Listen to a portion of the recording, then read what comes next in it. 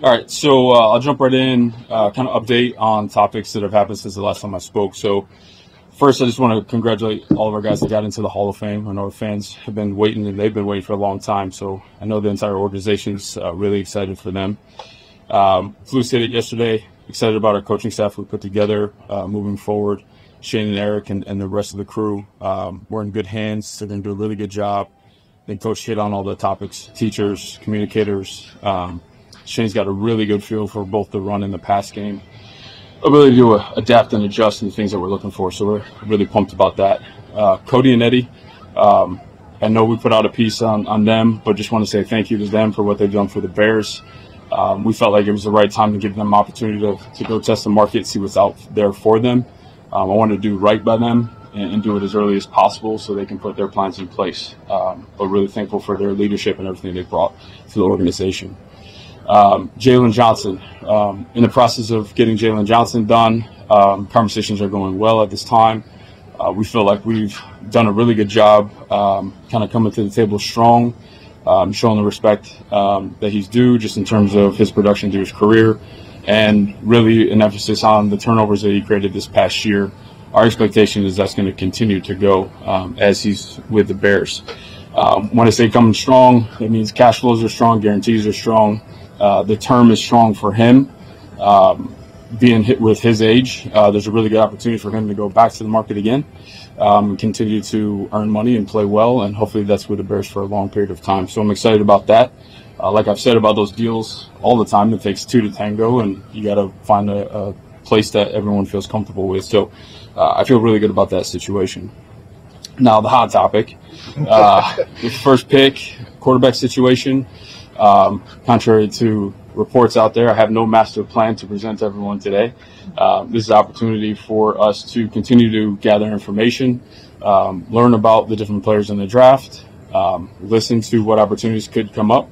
And then at the end of the day, we're going to make the best decision that we can for the Chicago Bears. It will not be based on fear of what could happen with this and what could happen with that. We're going to put our information together and make the best decision, because at the end of the day, we'll always throw our decision-making against kind of our core kind of deal, which is win championships and sustain success for a long period of time. There's a lot that goes into that, but we're excited to gather that information and create clarity as we go along. Right. So, what is your, if you decide to draft a quarterback, what is your motivation to trade Justin before free agency starts, knowing that there might be a premium on that? Yeah, again, it just depends on what opportunities pop up. I will say this, I think you guys know me well enough now. I do, if we go down that road, I want to do right by Justin as well. No one wants to live in gray. I know that's uncomfortable. I wouldn't want to be in that situation either. So we'll gather the information. We'll move as quickly as possible. We're not going to be in a rush, and see what presents itself and what's best for the organization. Did you talk to him? I know he made those comments last week about kind of living in limbo on this. Have you had conversations with him about where you guys are at right now in that process? Yeah, so I've always felt, and I told him this after the season when we had our exit meetings, that transparency and communication is key in these moments, and I told him we will do that. So I've been in contact with his team and kind of let them know like what we're looking at, how things might play out. And that we'll continue to communicate as we move forward. Again, I understand how uncomfortable that is for him. But again, like I told him, and he understands, I think he said it the other day too, it's part of this business. It is a unique situation. So, but yeah, I'll continue that communication with them. Part of the evaluation process in Kansas City in 2017 was the Holmes. How has that experience helped shape the way you go about evaluating quarterbacks and things you do in that regard? Yeah, my background is I'm really fortunate to kind of see multiple phases and different types of processes put in place with, bringing a quarterback in from a trade to drafting. So again, there's a process that we've learned in terms of tape watching and getting to know guys and bringing them in and spending time with them to feel comfortable with that setup. So I can definitely tap into that experience. Right. In terms of Jalen Johnson, you said things are going well with him. Do you think it's more likely that there is a long-term deal with him than the franchise tag? I hope so. I'd like to avoid the franchise tag for him. I think there's a really good space for us to find a middle ground. Again, we always have the tag to use, but I really would like to get something done long term with him. Ryan, how do you view, philosophically, how do you view the draft assets you have, picking first and 9? You would theoretically be targeting star players if you kept those picks, Yep. versus converting those into more picks, but they are lesser picks. Yeah, that goes into the equation, right? I mean, you got to look at what's there in that area and in terms of drafting. Again, you got to listen to the trade. Like, you don't trade back 1, trade back 2, trade back 15. Like, that changes the dynamic based on where the board is set up. I think I talked about that last year. We'll end up counting the guys in certain spaces that we feel like can be impact players for our team. So that goes in the equation as well. But I think it's a really good opportunity to improve our football team. And the other thing is, like, very open and understand that draft picks are just opportunity, right? You got to capture that. You got to be right with your draft picks. So we understand that as well. Just on the process of evaluating the quarterbacks, obviously at the top of the draft, there have been a lot of misses at the quarterback position. Yeah. What have you maybe learned about what goes into making a player, a great quarterback at the next level? Yeah, there's a lot there, right? It's like, what's the infrastructure look like? What's around the player? I think that's key, and I think that's probably messed with the numbers a lot when you're talking about the top of the draft. I think that's what makes our situation unique and why we have to really do a deep dive into it. I think the person is a huge part. I've talked about that a lot. What's the makeup, the leadership? How do they handle pressure? How do they handle pressure in a big city like ours? So a lot of those factors go in. Ryan, I know you said you weren't going to make a big reveal today in terms of what you're doing. I have nothing to reveal at all. Yeah, no, I totally. I wish I did. Yeah, I know. That's what I wait. Yeah, that's what I wait. I totally understand that.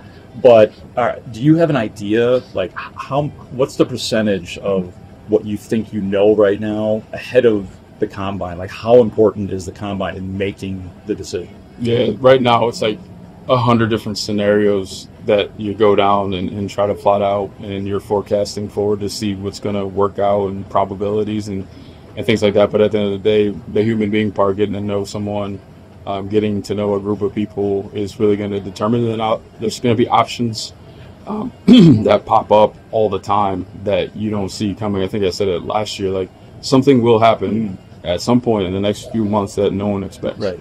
So you got to be on your toes for that. So the picture will change as we go. If you trade the number 1 mindset this year with the number 1 overall picks and what you had last year, have you tried?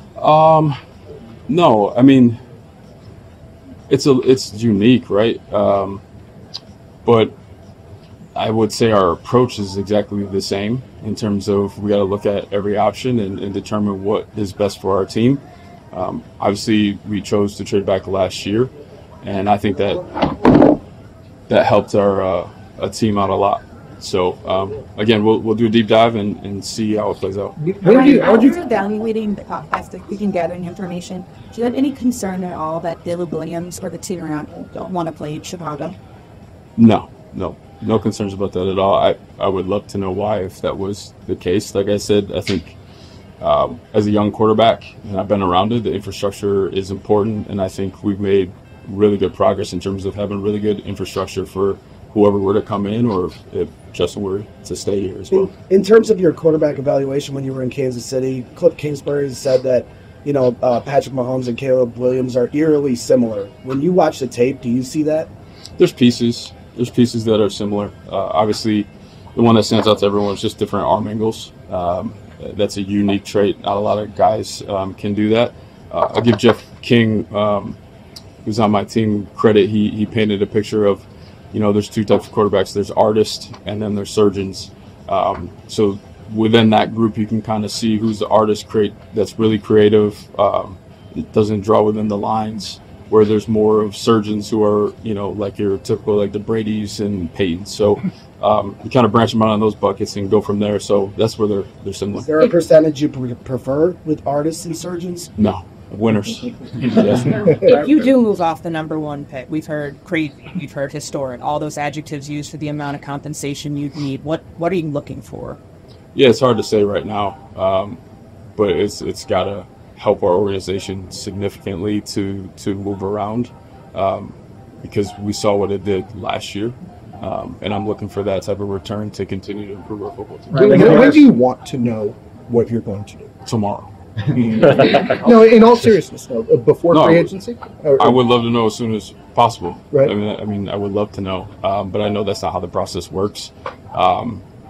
You know, there's sure before free agency would be good. Like I said, I'm also taking, you know, if we were to do something with Justin, like I want to do right by him. And I know, again, living in that gray space, you would want to do something sooner rather than later. But just like I talked about with contracts, it takes 2 teams to figure that out. But at the same time, we're also trying to figure out the draft process as well. So there's a lot of different things with different timelines going, and that's what makes it a little Right, bit as difficult. part of your process over the next 6 weeks, what do you see as the best ways for you to evaluate the wiring of quarterbacks? And what do you like to do to learn who they are? Yeah, spend time. Spend time. That's, I mean, right, any type of relationship, you know, it's time on task and just kind of getting to know the personality. There's been a ton of information gathering from my team, just in terms of teammates, coaches, things like that.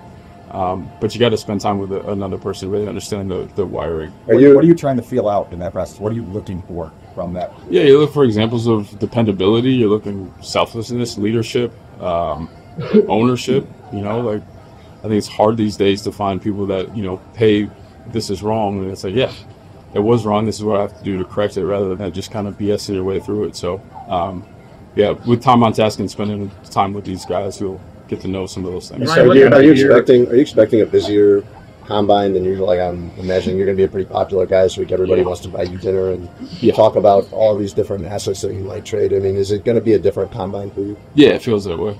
Yeah. Has it already started? Oh yeah, my phone won't stop. How aggressive are people with fishing for information from other teams to see what you know? Yeah, it's, you know, it starts slow. We were at the Senior Bowl. I know people are kind of poking around. I haven't had like big time conversations with anyone, but everyone wants to, you know, take a temperature of what's going on. So every time someone approaches a year. Yeah. How would you say last year's trade worked out for you guys, for the Panthers, and even Houston that didn't get the number 1 seed? Yeah. I'll only comment on us. I thought it worked out really well. Just adding 2 good players like Darnell and DJ. Had no idea this would work out where it would be the first overall pick, but I would say that's successful.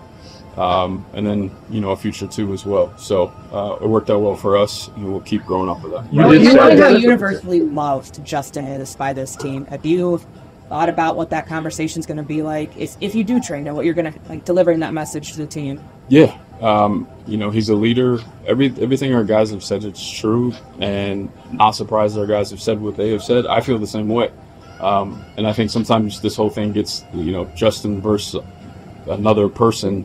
And I have to look at it a little bit differently. I take that into effect. That's why the person is so important when we evaluate other people that would come in that position.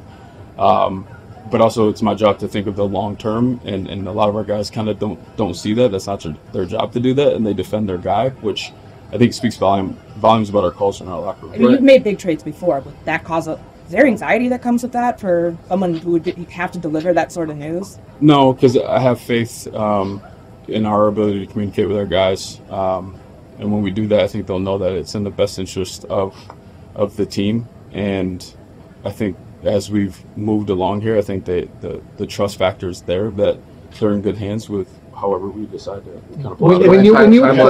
Timeline-wise, for the college quarterbacks, do you really need to get all the way to private workouts, bringing them in the building to know? And how would that impact your decision with Justin? Yeah.